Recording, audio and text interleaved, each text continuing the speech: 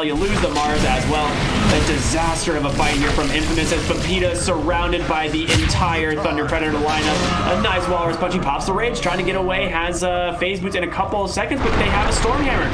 What can you do? They're going to be able to hold you down. Another kill going the way of Leo. Solid the God Strength as well. You trade for the Tusk, but it ends up being a 6-for-1.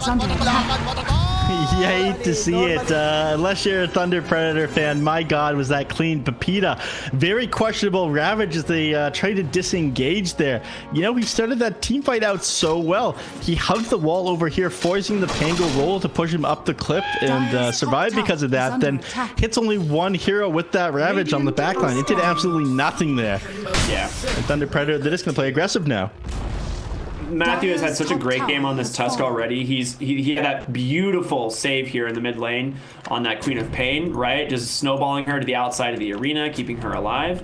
And then a second snowball protecting Sven from the Ravage so they can just reinitiate. And he targeted the Enchantress on top of it. So he just gets her right on top of him, pops that tag team, and just boom. Instead of having a potential fight from Infamous, it's just Thunder Predator walking over you. They're going to snowball top lane. They're going to catch that tiny. Woo! Matthew with the Walrus punch. Matthew, yeah, they're just going to take this tier 2 tower. Once they're set up here, they have no Ravage available. It's going to... Alright, never mind. They do have the Fortify, so they're able to back up. Pepita, he's almost got his lads done. Is that the recipe flying towards it? It is.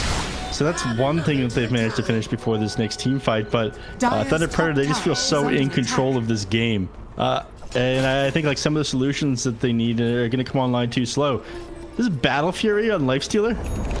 No. Oh, okay, Pakas is rewriting the playbook here. This is actually an older... There was like a moment when Battle Fury Lifestealer was pretty good. But this is... I don't think that time. He's just role-playing as a Sven, it would appear. I see. God Strength, tag team, the lucky shot, everything for Roshan. Very easy. I'm just right now blown away by this Lifestealer's build. I don't think this is good. That's just me. I think you want fast attack speed on Lifesteal. I think Battle Fury is probably the opposite of how you want to play, but it looks like he wants to take late game against the Sven. Or something, question mark? I mean, technically super late game does favor the Lifestealer, but you're about to get in a lot of trouble here. He's going to be able to pop that Walrus punch in 3 seconds.